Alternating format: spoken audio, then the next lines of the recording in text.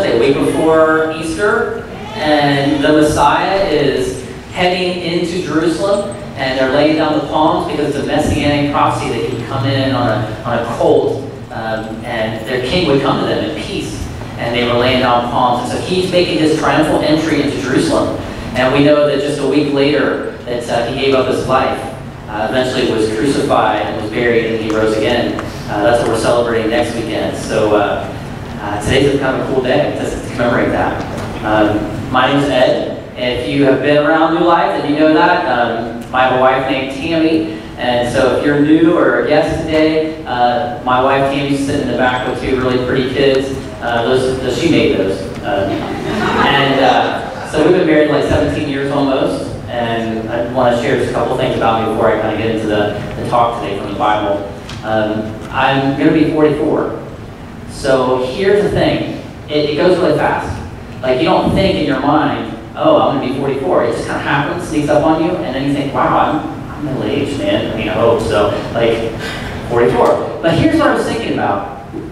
Every generation has an iconic figure or an iconic picture or something that you're going to see that everyone who's in that generation knows exactly what it is. So when you see the picture, like my dad's generation, it was a picture of like little JFK Jr. saluting his father as his casket was going by. Like everyone who sees that picture knows exactly what happened. They know how they felt when they heard about it. I mean, it's just that little picture. You know, in a later generation, Neil Armstrong getting down, the words that he spoke. Like everyone sees that picture, they know exactly what happened.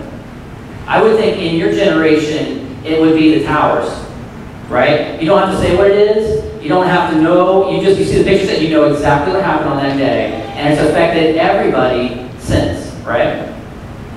Well, in my generation, there's an iconic figure that I only see pictures up until this past week, but there's actual video of the event. It happened on June 5th, 1989. And what happened was it was this uprising happening in China. At the time, the government was really oppressing its people, and there were a bunch of students kind of leading a revolution, protest, basically rise up saying, you know, they want rights, they want to have freedom of speech. Things that you and I take for granted was happening right in China. And here's what happened right after that. In the middle of this protest, people are losing their lives, and this picture, every person from my generation knows exactly what 19 years old, can you imagine?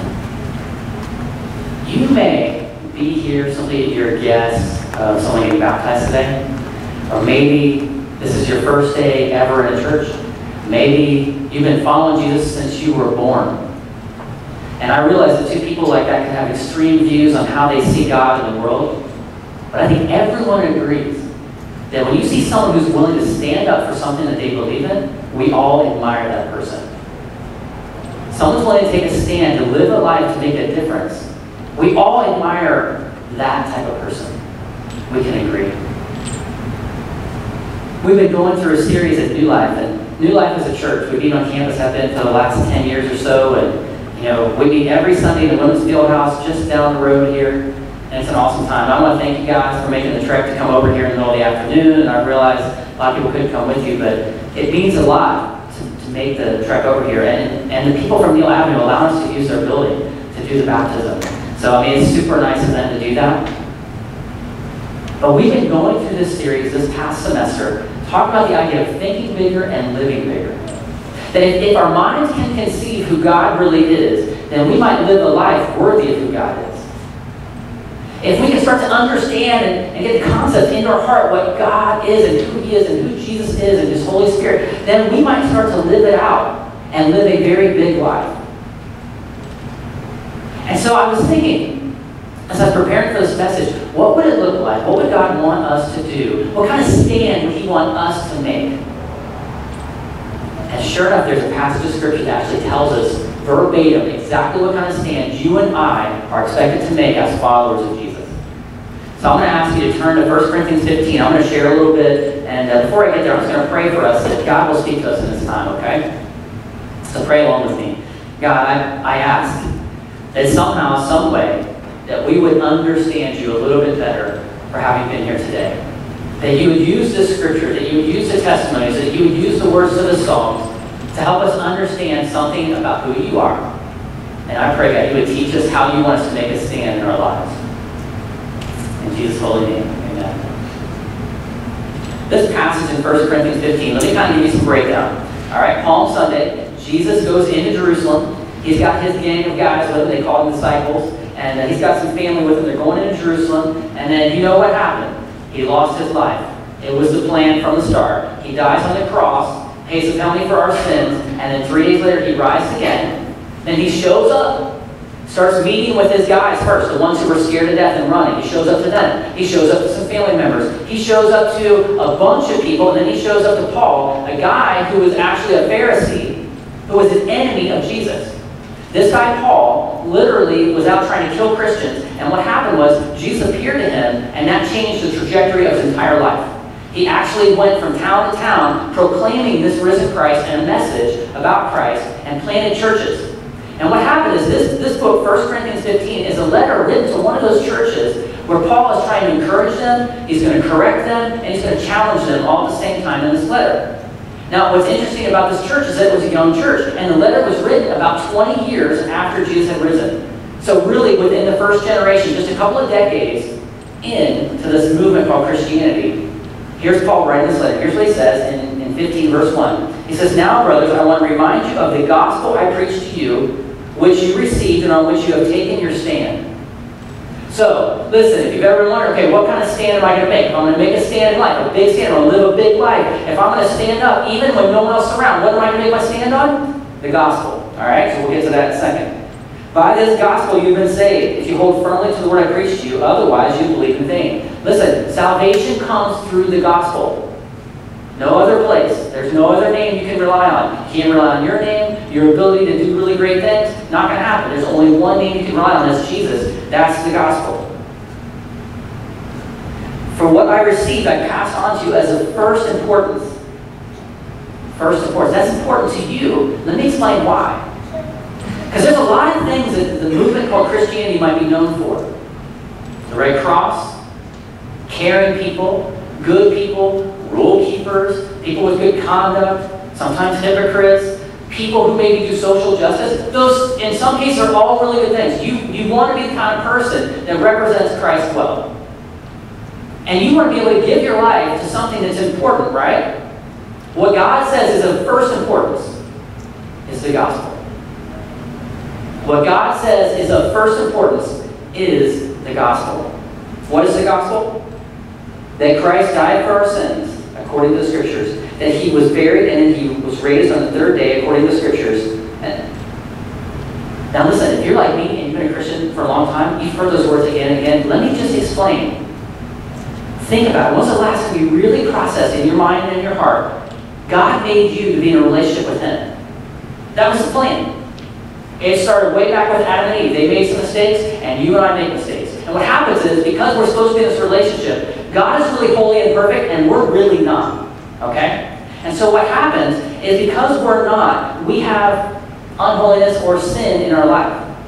So heaven's perfect. Heaven's great. God wants us to be within. But what happens if He lets unholy, imperfect people into a very perfect place? What would happen to that very, very perfect place? We got a problem, right? Maybe you're saying, okay, Ed, here's what I'm going to do. Today, from this day forward, I'm hearing you. Palm Sunday, 2014, I'm going to be perfect from this point forward. Well, if you can pull it off, amazing, because you're a great person. I mean, that's incredible. But here's the deal. What are you going to do with the past stuff? What would you do with your past sin? Because you're still trying to drag that into a perfect place, and it won't be perfect anymore. So the question is, can you fix it? Probably not. So God sends His Son down here to live a perfect life, to die on a cross, to pay for all of our sins. All of the justice of God is poured out on the cross one time. That's the gospel, that He was rose again, and He now is alive and calling us into a relationship. You and I can be right with God, or made righteous. That's like a religious word for made right. Imagine like you and your best friend are fighting, and you both come to me like, we're not talking to each other. I mean, please tell them they're wrong. And I kind of intermediate and like, listen, okay, what happened? You tell me what you did, you tell me what I did. Like, listen, you need to say you're sorry, and you say sorry. I'll be like, work it out. I'm an intermediary. I kind of work on your behalf, both of you, to kind of reconcile you together. Got it? You ever in a situation like that? Maybe, it happens to be like every day in my own house because I have two little girls. So, it happens all the time. Before you're not reconciled, and then you become reconciled. That's what Jesus did. He made a way for us to be reconciled to the Father. That is incredible news. That's the gospel. That is of first importance. That is where Jesus took his stand against sin. This is what I love about the Bible. The next few verses blow my mind. Remember, this is written literally 20 years after Jesus rose from the dead. I don't know if you guys read your Bible on a regular basis, but let me tell you something. This next little section you should memorize. Here's the deal. Paul's telling him, listen, this is the most important thing. Jesus rose from the dead. And then he appeared to Peter, and then to the 12, and then after that he appeared to more than 500 of the brothers at the same time. Most of them are still living, though some have fallen asleep. Then he appeared to James, that's the brother of Jesus, then to the apostles, and last of all he appeared to me also as one abnormally born. Why is that important? Because he's basically saying, listen, go ask him. Bill, right? Bill was there. He saw the risen Jesus. Go ask him. He's not writing this 100 years later. He's writing this in the same generation saying, yeah, you know why this thing is moving along? People are believing it because there are people who saw the risen Jesus. Go ask them yourself. The next little section, and it goes on during the chapter, and he talks about the resurrection, the importance of the resurrection, how Jesus is alive, and we can put our hope in him. And then at the end of the chapter, here's what he says: therefore, my dear brothers, stand firm, and let nothing move you. Make your stand. Always give yourselves fully to the work of the Lord, because you know that your labor in the Lord is not in vain. What does that mean? He's basically saying, I want you to take a stand on the most important thing, and that is the gospel. I want your life to count for the gospel. Devote yourself fully to the work of the Lord. Do you know what the work of the Lord is? The gospel. That people would understand the gospel, that they would be reconciled to the Father. That's what he expects from every person who considers themselves a Christian or a Christ follower. That's what it means to take a stand. The question is, what if you were the only one, like Tank Man? I have some friends that, many of you guys know my friends, Jesse and Faith Beckett. They used to be part of New Life for a while, and now they live in Mexico. They help run an orphanage down there, and we just sent a whole team of people down there, so many of you guys get to meet them maybe for the first time. Some of you guys get reacquainted with them. But just this incredible couple who live their lives out so the gospel will be spread into the students' lives and the young people's lives down in Mexico. But do you know where they took their stand? Their stand happened years before.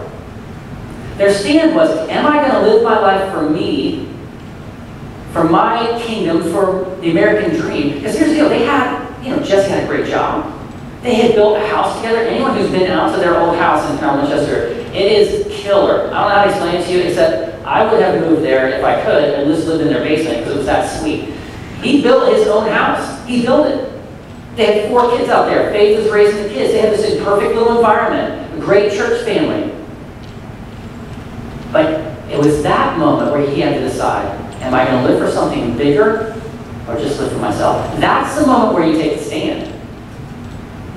When you think bigger about who God is, and then you respond by saying, I will live for something bigger, the rest of the results, they just kind of happen. And I don't think everyone's going to move to Mexico. I don't think that's the case. Many of you guys, listen, you're going to end up doing incredible things off in your field, maybe as a doctor, as a lawyer, as a stay-at-home mom, or whatever it is that you do. But to live a life that's bigger will come after you make the decision to take a stand on the gospel. How will that play out in your life? I want to say it's important today because we have 2 people who are coming forward to be baptized. And then when he rose from the dead, he came back to the leaders of the church and said, I want you guys to do 2 things among men, but 2 very important things as a group of people. Number 1 is I want you to do communion or the Lord's table. I want you to break bread and drink together and basically let that be a remembrance of what he did on the cross. We're actually going to do that next week. It's going to be awesome, but you'll get details in a second. Another thing, he says, I want you to baptize people in the name of the Father, Son, and Holy Spirit. Why? Because being baptized is a public declaration of something that's already happened inside. There's nothing magical about the water back here. There's nothing magical about the ceremony of baptism. But there's something extremely important about the moment of making a public declaration that says, I'm going to live my life for Jesus.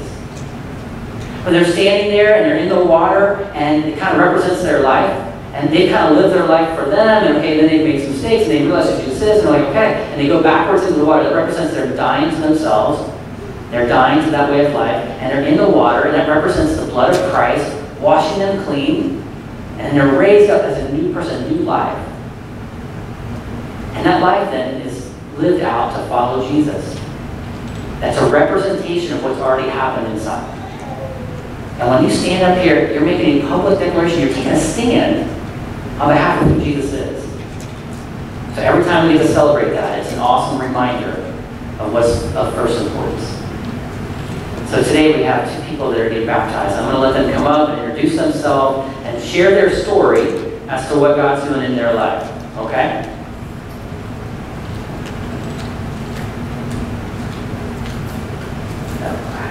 Right in there.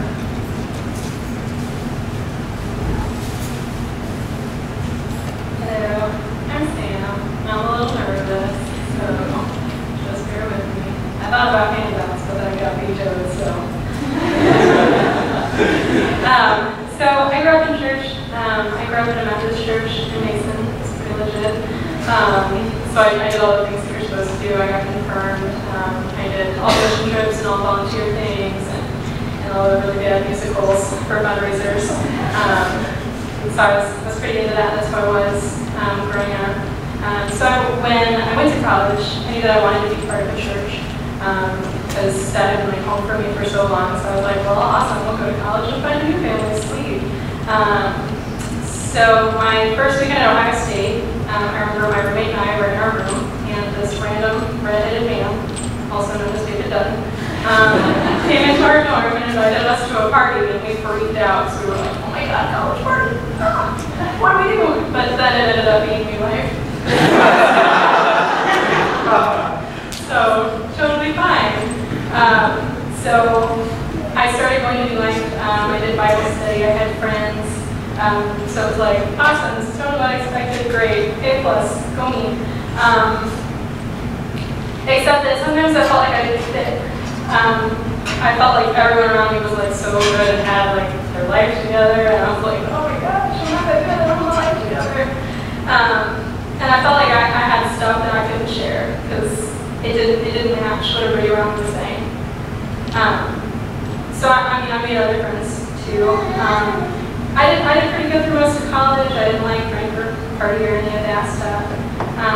But then at the end of my junior year of college, I broke up with a dude I've been dating since high school and thought that a really good way to handle that would be to get drunk. So I did. So that kind of turned into a lot of just the partying and the drinking because you don't have to feel when you're drunk. So that's how I handled that. And I stopped going to Bible study in church because I think I rationalized it for myself that, well, God's always going to be there, so I'll figure that out when I'm older and want to be boring and whatever. Sorry. So I finished out undergrad, just like doing the partying scene and whatever. And then at that point, I also started working at the Kill, which for those of you that don't know is an Irish Shooters. Really classy. I'd gone like 6 months without having a job, and I was really desperate. And at that point, I was like, well, I'll use how I look to make money. Fantastic. And I didn't really think about what that was going to do for how I looked at myself until I got into it. When you're in a tiny mini skirt and running around and people are paying you for how good you look, it doesn't really matter anymore that you're getting a master's degree and going to graduate school, or that you have ambitions because you're just a dumb girl in a plaid skirt.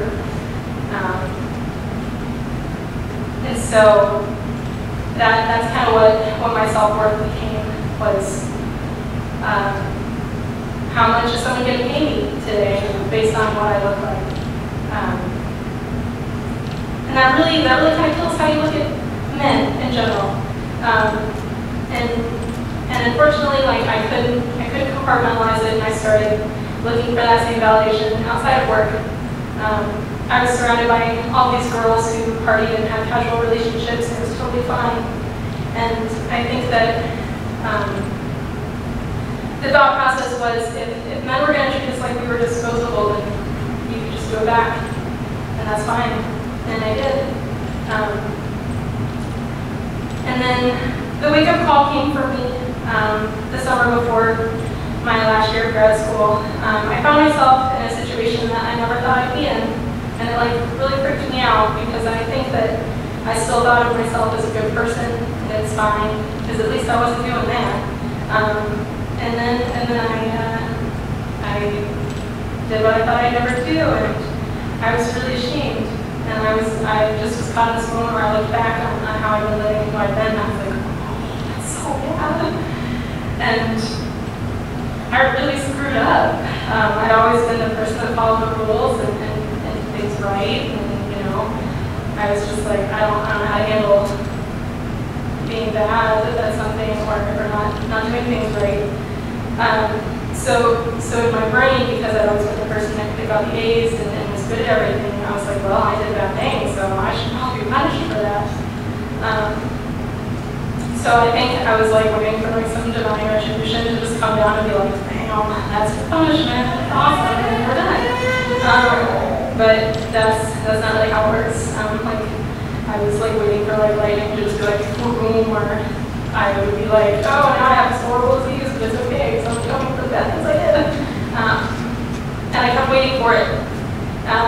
It didn't come, and then it became anxiety and panic attacks, and I would wake up in the morning and come up with something horrible way that I would be punished for the bad things that I did. And then I would panic and hyperventilate and not be able to function. So it got really bad, and I couldn't eat, I couldn't sleep. I struggled through my classes, because in grad school they make you sit in lecture for 3 hours, and that wasn't happening. And then I got to the point where I had panic attacks about having panic attacks, because I would be afraid to leave my house, because oh my gosh, if I went in public and I have a panic attack and freak out, like, well, better stay inside. But staying inside is also terrible, because then there's someone there, and you're like, oh, there's nothing to distract me, panic attack. So not really a good cycle there. So there was one night where it got really, really bad, and I had to call my mom and be like, think what to do, like, can't handle the life. And she made me go to my dad's. And then I couldn't go to work the next day, and at that point I was like, all right, this is legitimately something that I have to get help for. So I went to counseling at Ohio State, and that was good for like a week and but I still had them, and like it wasn't like addressing like the issue. And I remember at that point I started praying again, that if God would just let me fall asleep, I wouldn't screw up again. I'd be a good person, like whatever, you are in. And then one Sunday my dad invited me to go to church, and I hadn't willingly been in a church since I left New Life. But I went for whatever reason that Sunday. And the pastor was preaching on the story of Lazarus. What was different about it was he wasn't talking about like when Jesus raised him from the dead, a miracle. He emphasized that Jesus waits 2 days before he goes. And because he waits, a miracle happens. And the pastor said that sometimes maybe we feel like God isn't listening or that he isn't coming, but maybe we're in those 2 days. And there's something good at the end. And I lost it, like I'm probably going to do right now, it's fine. Because I knew that message was for me, and that it was going to be okay. Because maybe I was where I was supposed to be, and that Jesus has something better planned at the end, but I couldn't see it at that point. And I stopped having panic attacks after that. Anxiety is still there, but it's something that I've managed now. It doesn't feel like it's out of control all the time anymore. That whole time when I've been really struggling with the guilt and how I felt, my mom, I think, told me probably like 3 times a week that I needed to give myself grace. But until that moment in that church, I didn't really understand what grace meant for me. God wasn't going to give me grace because I deserved it. It wasn't something that I could earn, and it wasn't something that I lost because I did all those horrible things. And then when I finally got there, it started to get better. At that point, I was interning as a counselor at high school, and I started having these kids come into my office that had anxiety and depression, and I felt that I was better able to help them because of what I've been through.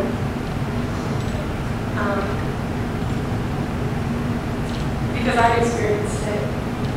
And then at that point, I really wanted to go back to church. But I was like really afraid it would feel the same way that it did before, and that I would feel like I didn't fit it again. And then Tyler popped up and he invited me to church, and of course his church was New Life. I see what you did there. And I believe that God uses people, and I think that He used Tyler for sure to show me that I can fit somewhere, and that my worth isn't how I look or how people see me, and that Jesus loves me and uses all of those broken places to help other people on. The end.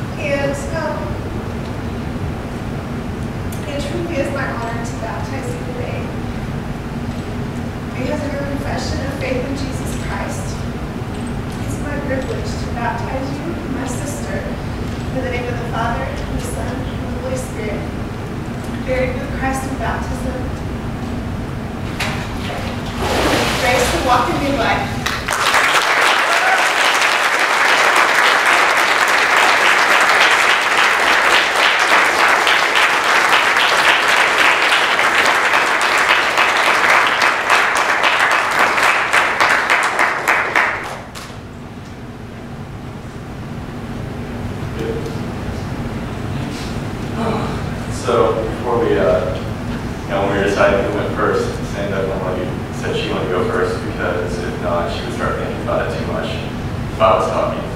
So of course now I'm thinking about it a lot.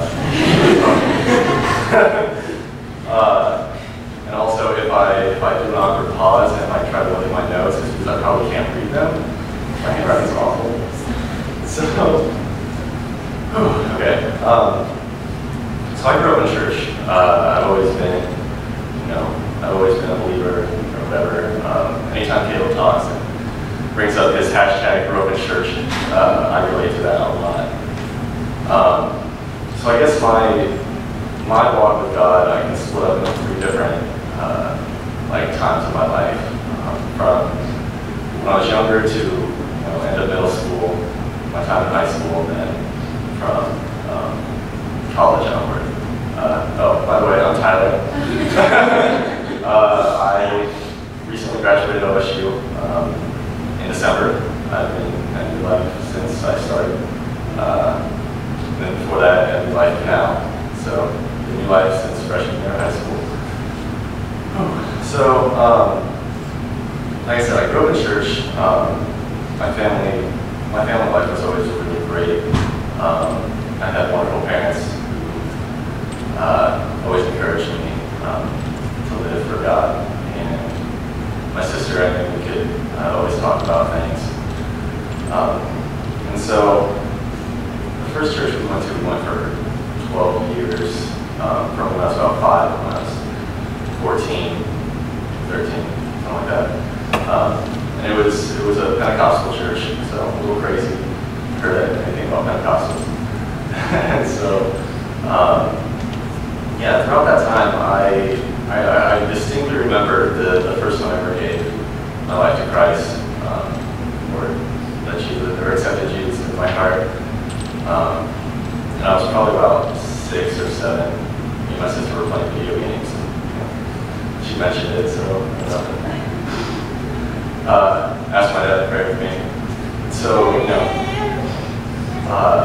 for me, that was it. Like, I accepted Jesus in my heart. I read my Bible once in a while. I prayed as a kid. I didn't really understand what it meant to have a relationship with Christ. And that was basically my young years. I never thought about like being in a relationship with God. Actually feeling like loving God, and he was just kind of the guy I talked to, accepted my heart, good to go. And around probably around a little bit after around 11 or 12, I started dealing with lust and pornography, and that was something that just kind of followed me through all my teen years. And yeah, it was one of those things. Like most of my relationship with God was I was living kind of like a double life. Like on the outside, I was the perfect kid. I did everything right. I was the guy who was the good kid. Like I got grounded maybe once in my life. I hated doing things wrong. But on the other hand, I was living in sin and not even noticing it. So after we go through middle school, the church just kind of fell through. Our pastor left, and so we decided to move to a new church. And thank God for my parents, because their main goal was to get me somewhere that I could grow, which I really appreciate. So I ended up in New Life Canal, and I think it was those years that I really started to understand what it was to have a relationship with Christ. I met awesome people like Jesse Beckett, who's my youth group leader, or David Emsch, also youth group leader, Chris Snyder, people who, worked in my life and definitely showed me what it was like to, actually be in a relationship and love Christ. But instead of, going on I kind of like swung wildly to the other side where I became like self-righteous. I became the guy who knew everything. Like, if you ask me a question about the Bible, I don't know it, I could tell you why this is written where, whatever. And then I just like kind of, I was the good kid. Like, I was the leader in the among my friends, I was the leader of the Bible studies and we grew. And like, it was definitely a pride thing. Like, it felt good to be that guy. So that kind of like followed me all through high school. So when I got to college, I was like, yeah, I'm ready to leave. Freshman college, I'm good to go. I started at newlife-osu because Chris, once I told him I was going out, she was like, I know the perfect church for you guys. So freshman year, I was in David Dunn's Bible study, and I grew a lot. But there was still that, part of me that was like holding on and being very prideful about my relationship with Christ. That I was better than most people, or I thought I did. I would never say it to anybody. Like, I would never actually come up and be like, I'm better. But in my head, I knew I thought it. And so,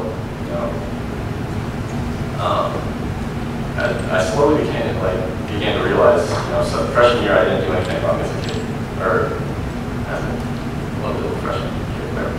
So I never did anything wrong. I didn't go out drinking. I didn't party. I didn't, mess around. I was, a good kid. All my grades were good, as good as they can be for a freshman in engineering. And I was good to go. Sophomore year, I helped out leading with Dutton. Again, all this I was still kind of leading that double way because I was still struggling with sin. And I just wanted to talk to people about it, and I felt like it was still sort of part of me that would just not let go. And so once I hit junior or sophomore year, I started dating a girl, and we dated for about a year and a half. And then we broke up, and I don't know if you ever broke up with a girl, but it's never mutual. In my mind, I'm like, yeah, it was mutual. It was a thing. We both realized it was bad. Bad time in our lives. And then, so the first wake-up moment was when I got tea with Ed at Panera. And up until this point, I'd been dreading hanging out with Ed. Because I think part of me knew that he would see right through me. Because I was really good at being on the side. And I knew if we hung out and he was like Tyler, he would tell me the hard news or the hard things I had to hear, and he did. I realized that I was incredibly selfish, and my entire relationship I focused on myself, which I've also done with a lot of my life. I've been focusing on making myself feel good, and both with Bible study, reading, and making feeling good about people looking up to me. So yeah, that was it made me realize that I was incredibly self-centered, or at least made me verbalize what I already knew, I guess. So after that, so this was around junior year, I started kind of living my life for myself. I didn't really care. I just kind of became apathetic to Christ. I still came to church, went to Bible study, did all the things, but it was just kind of whatever. I'll say all the right things, but I'll just kind of do it. And so I went on for a while, and then I've always had this line drawn in my head that I can do whatever I want, but if I cross as long as I don't cross that line. I don't know if you guys have the same feelings, but it's I'm a good person. I think Sam said at least I didn't do that. At least I'm not that guy. That was me. I did things that I regret, but I was at least I'm not, this is the line I'm not going to cross, and I'm good. And so God, knowing how he likes to pull the rug out from people, did that to me. I started seeing a girl, and it was one of those things, God put me in a position where, I was able to cross the line, and I did. And at that point, before then, I was I'm good, I'm not that guy, I do other things, but it's not as bad as this thing. And so I still kind of held out above people's heads, I'm good, I'm a good guy. So after that was the point where I'm just wow, I'm not a good person. I'm just like everybody else. And so that, it was hard because it was one of those places where I never thought I would be. Never in a million years did I think I would, get there. But it was amazing because God started working in my heart there about, being able to see people where they're at, and just take he gave me a new perspective on people, and so he's been changing my heart. So now I was able to more empathize with people. And then several months passed, and Sam comes into the picture. God really, before then I'd never really known what it was like to love somebody else more than myself. And I definitely believe that God, it was God's timing.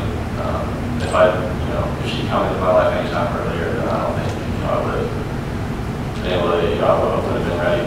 But God really started to show me through her just how to love somebody and care for somebody other than myself. He's been like working in my heart, being able to actually go out and not do everything for myself. So, for me, I think, Ed, when we talked about this battle, like, what God did for me. He mentioned, what was the big thing that God, like, you were pinned down, and then God came and saved you from it. So, I never really had a big thing. Like, there wasn't one big moment that just changed everything, but rather, like, I just kept getting pushed back, war effort, and just thinking I could do it myself. And finally, once I got that, once I got pushed far enough, I got in. So in the end, God, I think God really just saved me from my own ego and my pride. So, it's definitely a work in progress. It's not something that's just, turn the light switch, I'm good to go. But I just thank God that He's put awesome people in my life and has helped me to, love others as much as I love myself.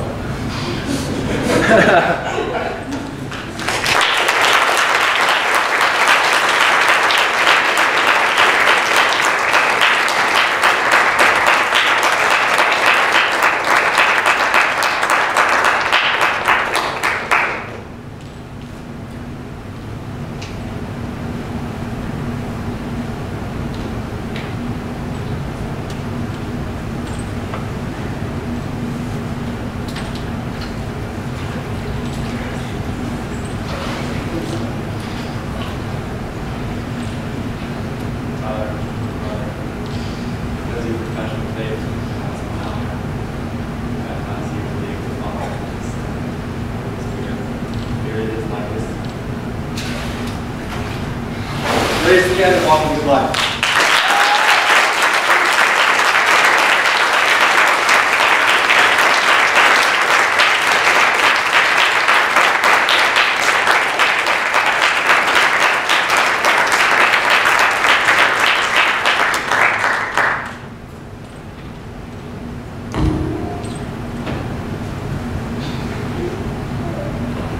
Wow, it's always good to hear the stories of how God changed people's lives.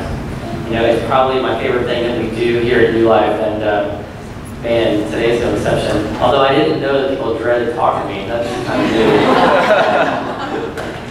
Sometimes, if you're 5'5" and not very tough, you gotta get a strong word, you know what I'm saying? Nevertheless, also, as the band is coming back out to play, and giving Chris a little bit of time so he can get different clothes on so he's not up there, around electricity with playing dripping wet. It'll be a problem for everybody. But it's going to just be a minute or two just to talk to you guys for a second. First off, Christina, thanks for taking the time to come all the way back and make me cry up in front row. That was awesome.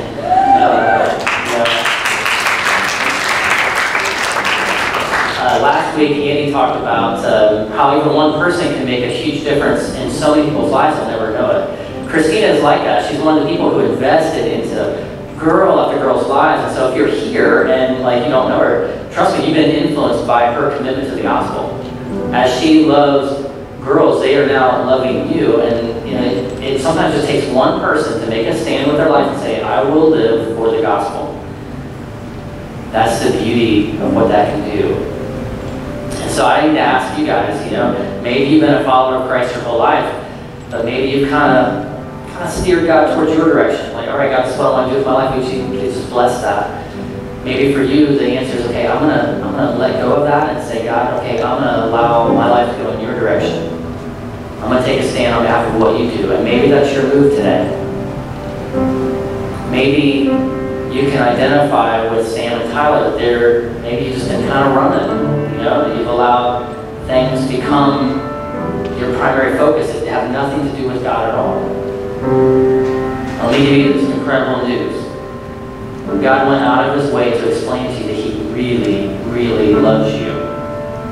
He would do almost anything to get your attention. He would send his own son down to die for you, which blows my mind every time I think about it.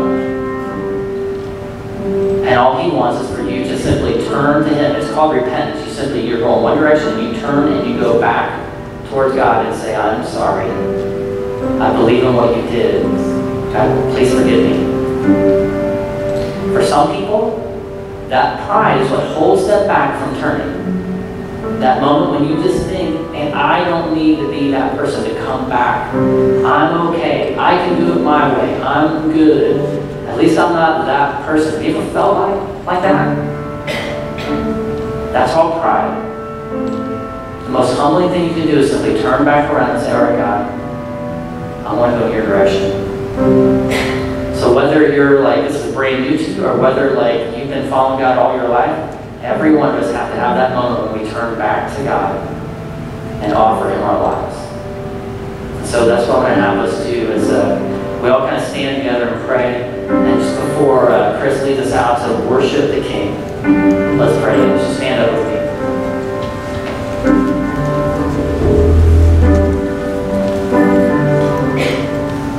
Maybe it's how